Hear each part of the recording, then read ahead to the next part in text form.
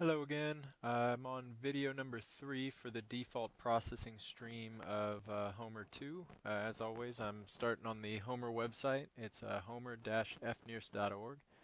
You'll find the forum, which you'll find extremely useful, where to download, documentation, and all sorts of goodies. If I open up my MATLAB here, I actually have Homer running with a sample data set just to show you what I'm talking about here. This is the default processing stream for Homer. So if you open up Homer without selecting a specific processing stream, this is what you'll find. I already have a video now of intensity to OD, of the PC filter, and now we're on here motion artifacts. Just as with all the functions, you'll see the name here. These are going to be the names of the input variables, and this is going to be where you input the input variables. The names, and actually I will go to, if you go to the processing stream GUI under tools here, we can find motion artifacts. This is exactly the comments off the code itself, but it's a little bit more easily read. If you look down here, these are going to be your inputs. So D will be your data matrix. FS is the sample frequency. This is your SD structure. This is what's going to be actually the active listed channels. These are the T-Inc man will actually be used as a way to manually prune or take away different data points.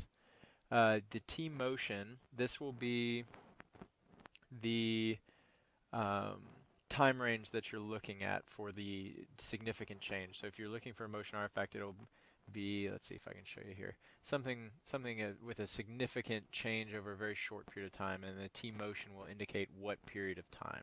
So I think if we pop this back up, it gives you a typical value range. It's 0.1 to 0.5 seconds. So obviously if you have a large change in your data over 3 seconds, well, it was enough time for that data to change that way without it being a motion artifact. T-mask will be how much you actually would like to remove around the motion artifact. Again, it's going to be in units of seconds, and the typical value range is from 0.5 to 1 second.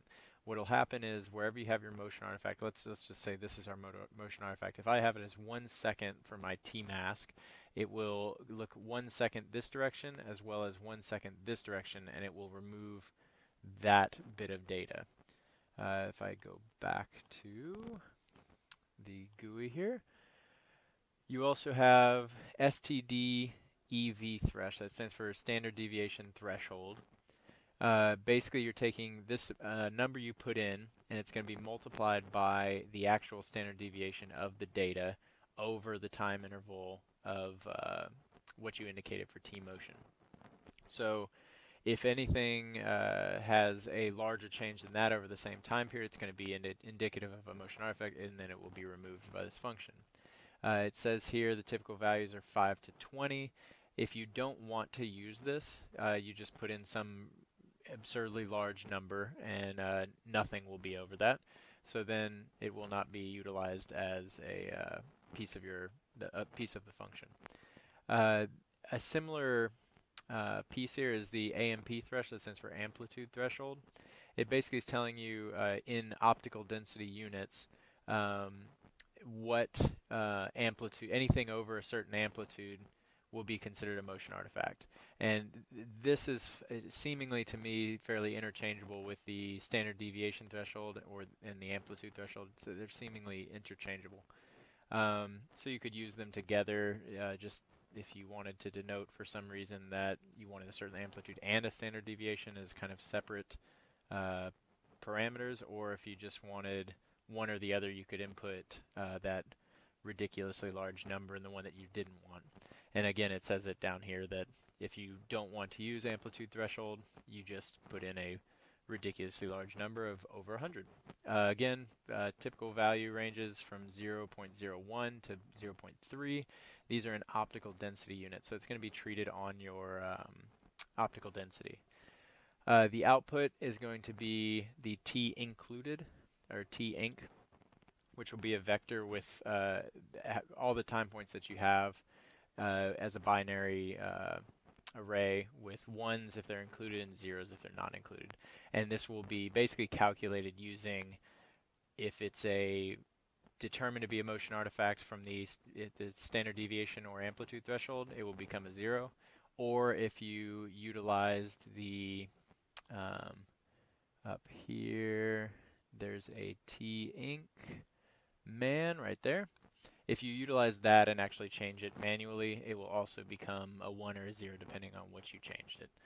So anyway, I hope this gives you at least a good enough rundown as to what's going on with that. If I open up the piece here, again, this is the default processing stream, so you may want to use this.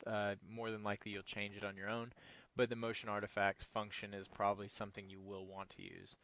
There are other options for the motion artifact removal, and those will be found here, and you'll see you have correct spline, you have motion correct PCA, motion correct wavelet, motion correct artifact by channel, and I'll go over those with good time, or in good time, but I hope this gives you a nice enough rundown to have an idea of how to use that.